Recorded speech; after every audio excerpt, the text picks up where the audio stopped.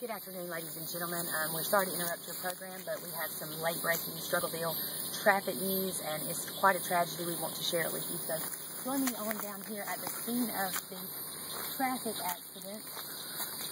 The police aren't releasing too many details right now, but we do know that there were 2 drivers involved, and alcohol and drugs were both factors in this tragedy.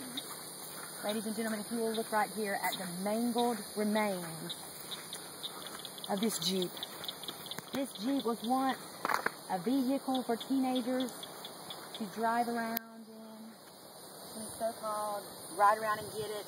Well, they got it, okay? They really got it this time. The Jeep, all that remains is a mangled mess of Jeep. Now, we're sure that the driver was intoxicated, possibly under the influence of some kind of illegal drug, maybe a hallucinogen or even some other kind of mind-altering substance. It appears they sped through the fence here, came through this small pond, had a wreck in this large lake right here. Passengers, 2 are critical, 1 in serious but stable condition. What is this world coming to, ladies and gentlemen, when at 3 and 4 years old we are letting our children drink alcohol, consume illegal drugs, and wreck their Tonka?